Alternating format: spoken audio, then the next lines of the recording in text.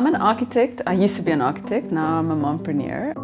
Falling pregnant was obviously something that we really wanted as a family, but it was during a time when I was close to or just post burnout.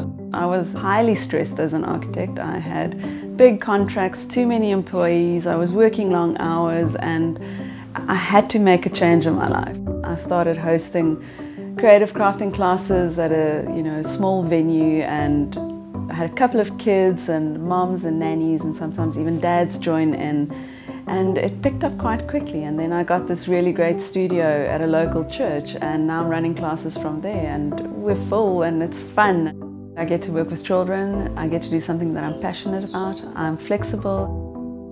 So the crafts that we make are really special. We focus a lot on STEAM and practical-based crafting. STEAM stands for science, technology, engineering, arts and mathematics, and it is more relevant than ever because in this technological world that we live in, children need to learn how to problem solve. If you think about it, children who go to school this year will retire in 2085. We don't even know what's going to happen in 5 years' time, yet we are supposed to educate children for it.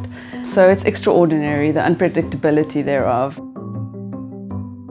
We build rockets to unicorns, to soft toys, to games that they get to take home, marble games, racing games, and we also use a lot of recycled materials. Starting a creative crafting club gave me the opportunity to have time for my family. I'm at home when I need to be at home. I get to take my son on excursions. I get to go to mom's teas in the mornings if I feel like it. It's been an incredible journey, and there's not a day that goes by where I'm not relieved and thankful that I've made the change that I've made.